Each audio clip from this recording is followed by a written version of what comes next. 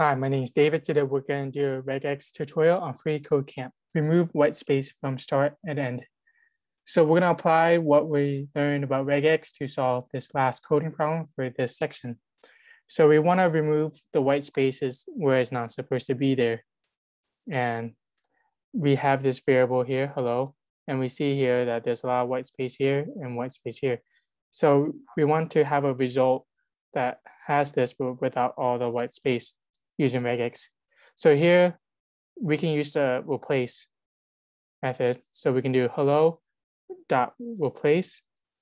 What we want is the spaces. So we'll just use ws regex this for now, and we're going to replace it with an empty string to delete those extra spaces. And we can put a console log result at the bottom here. So you see how there's the extra space. And yeah, they have it here too.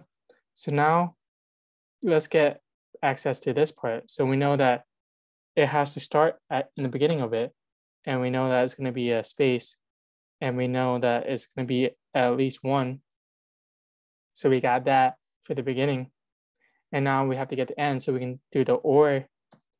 And now we can add the space at the end. So it's class S plus and $ saying it's at the end.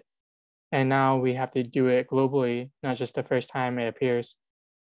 And that'll be it for this one. No other spaces. Thank you so much.